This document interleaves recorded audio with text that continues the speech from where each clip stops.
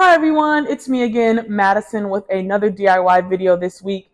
I'm super excited for this one because we are still in the modern look and we're just going to be using different flowers just like last week. So super excited for this one.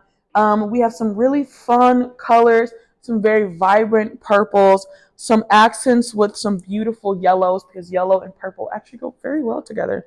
And then we have some really fluffy green trick, or also known as green dianthus. So let's get started. All right, so first on the list of things we're going to be using today are our green dianthus. Green dianthus is a really cool like ornamental flower that we use in floristry all the time. What's really special about it is it looks like moss. It's one of my favorites to use because of that reason. And since it's dianthus, it's also related to things like carnation. So this is actually just another form of that, and it looks so cool. So very excited to get that to you guys this week. Next, we have some Alstromera. Alstromera is very beautiful. It's known as like a type of lily. Some people call it, I think, an Inca lily is another name for it, which is really cool. It opens up very wide and beautiful, and we have this beautiful yellow reddish color with it this week. So very excited to use that.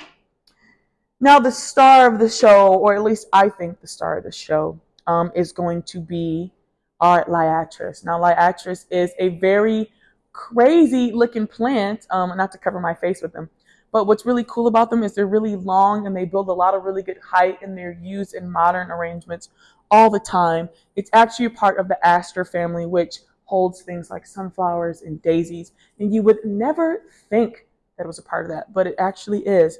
All of these little flowers, these little tiny composite flowers, are all individual flowers on this really long stick-like form. So very excited to use these.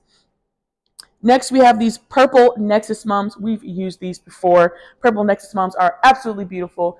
They're very big and showy, and I think they're going to go great with our colors today.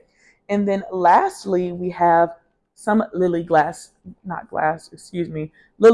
which is what we're going to be using in our modern arrangement. Lily grass is used a lot inside of modern arrangements because it's really long and cool, very pretty and like slick. And we can tie these and make cool shapes out of them. So that's what we're going to be doing today. So I hope you're excited because I am. All right, let's get started. So first what we're going to do is we're going to place our liatris. Now what's really cool about liatris is, again, it's really fluffy and purple and long. So it's going to really give us that long outreaching modern look that we like to use. So I'm going to have 5 of these. So let's get started. For the first ones, well, I'm using a clear glass today. So when you're using clear glass, I want to challenge myself, of course. You want to make sure that you're getting all of those bottom leaves off, because when you're doing clear glass arrangements, you don't want the water to look messy or dirty or filled with leaves. So you really want to make sure your mechanics look good. So we're going to make sure we're following our flower mechanics. So I'm going to take off all of those bottom leaves, make sure that none of that is going to get in the water, especially for how short. I'm going to do this one first.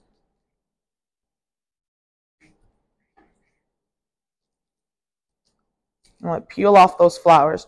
Again, you don't want anything in the bottom because you don't want any of that in your water. If you get done with this, if I get done with this and by the end of my arrangement it's clear glass, I know I've done a good job. All right, again, we're going to keep doing that same thing. No longer. I'm going to kind of keep my liatris in the middle and have everything kind of exploding out of the liatris.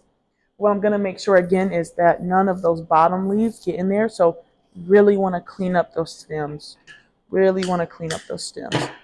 I'm also making sure I'm getting that crux going in the middle of my vase. So I'm making sure I'm overlapping my stems. I'm not going to have a lot of these to work with.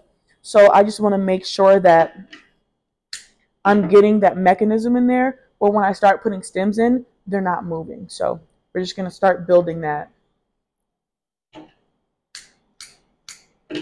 Again, no stems in the water. So clean them off really good.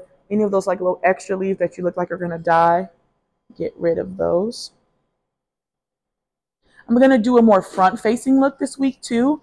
which is really cool. And I think modern front facing ones are really pretty. So we're going to make sure we're doing that. And I kind of want these bunched together.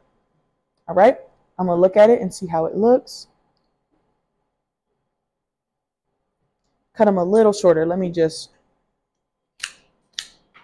a little hack, lift them all up. There we go. Much better. I really want those really short and in the water. And if you see any stems in the water, just take them out real quick. Right? Perfect. Now I have my stage, is what I call it. Next, what I'm going to do is I'm going to go in with my moss. Have those fan out just a little bit. I want my moss to kind of be at the base of my arrangement. So I'm going to cut them a little lower. Again, take off all of those extra leaves. Don't want any of that in the water. A little shorter. And again, want to make sure I'm following that crux. So when I start putting my longer pieces in it,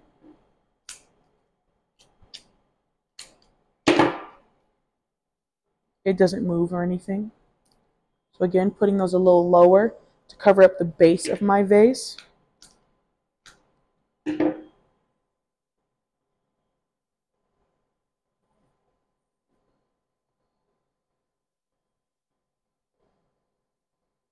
Beautiful. Make sure you're lifting and looking up. Beautiful.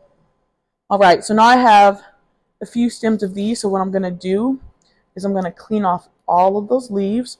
I'm going to, again, cut that one a little shorter.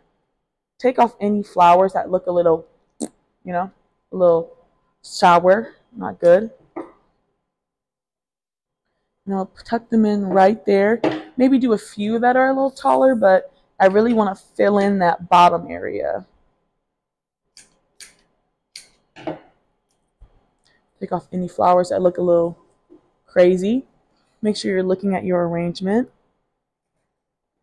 Again, I'm using my liatris as kind of like a stage. And then building around it, really flaring out. I kind of want it to look like a fountain or like a pretty little stage. Again, maybe lift these up just a little. Get some height. Once we got that crux going, you can really move things around, heighten them a little bit more. Again, look at it. Make sure you're looking at your, there we go. Beautiful.